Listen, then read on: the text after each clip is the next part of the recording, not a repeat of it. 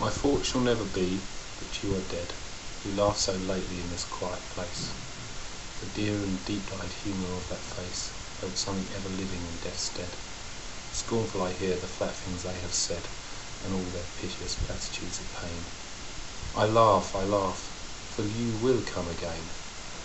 This heart would never beat if you were dead. The world's a drowse in twilight hushfulness, there's purple lilac in your little room, and somewhere out beyond the evening gloom small boys are culling with summer watercress. Of these familiar things I have no dread, being so very sure you are not dead. Now when we look at this poem, I think the first thing we need to do is look at the title. The title says reported missing. Obviously this is a military term, reported missing, presumed dead. But the poet, Anna Gordon Keown, has taken it to mean just merely missing, not yet dead. And that bases the whole of the poem. She feels certain that he isn't dead. In fact, she goes as far as to say the reason she knows he's not dead is because she wouldn't be living if he were dead. She starts clearly by saying, my thought shall never be that you are dead. I can never imagine, possibly, I can't even begin to contemplate the concept that you could possibly be dead. Because only just recently you were laughing, happy, smiling, and looking away the way the poet starts the poem with a very clear, simple diction, simple language that everybody can understand. She then moves on to use alliteration in the second line, laughed so lately, just adding that sort of sense of, not that long ago he was laughing, happy, full of life. The dear and deep-eyed humour of that face. Notice the continued alliteration of dear and deep, and the D in humour, and eyed, followed on by later on by death's stead, again following in quick succession. Trying to say that this person couldn't possibly be dead, because it's kind of like a life force. It's full of life, full of energy, full of happiness. And she goes on to be scornful of what other people might well say. Is look, other people are saying things like, we all go through it, it's a dreadful thing, you'll get over it one day. But she's saying, look, he's not dead. He says those platitudes, those cliches.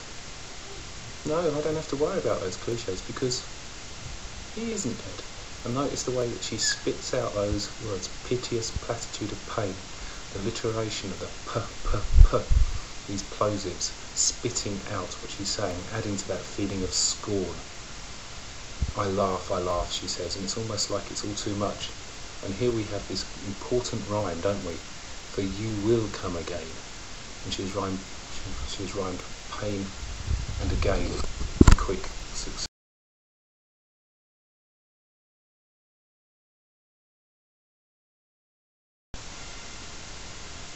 That rhyming of pain and again in quick succession gives us a real sort of sense of the tightness of the rhyme and the importance of the fact that both if she thinks about him actually dying, she will be in pain. She will be in pain. Instead we get the hysterical, I laugh. She's in utter denial. She refuses to admit that he could possibly be dead. And we wonder who she's convincing. Is she convincing the reader or is she convincing herself? She says, this heart would never beat if you were dead.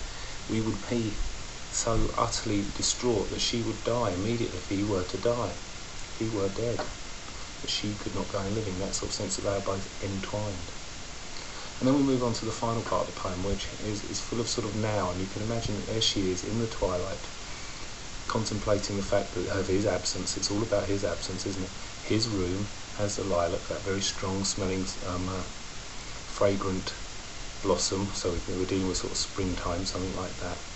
And then the boys are out there cutting down some more summer watercress, something he may well have been doing all too recently, with the fact, you've got to remember of course that he's a young lad, he's gone off to fight. And notice that word culling. Culling is a word we associate with death, with killing in mass numbers. It's not the usual word we'd use to describe cutting summer watercress. And she says, I don't have any fear about any of these things because I know you're not dead. Because if he were dead, all this would frighten me. All these simple everyday things would frighten me. And that's what makes this poem so sad. It's the effect on the people back home.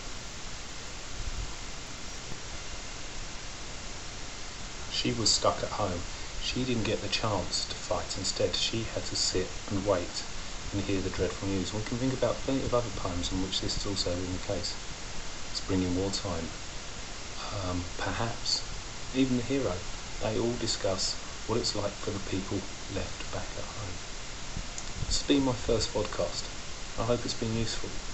Please contact me at school if you have any ideas for improvements, or if you have any ideas, any feedback at all. I'd be very, very grateful. Anyway, I hope you've enjoyed it and I hope it's of some use. So, check out the VLE under resources. There's plenty more things that we can use, and turn up to all the masterclasses. Thank you.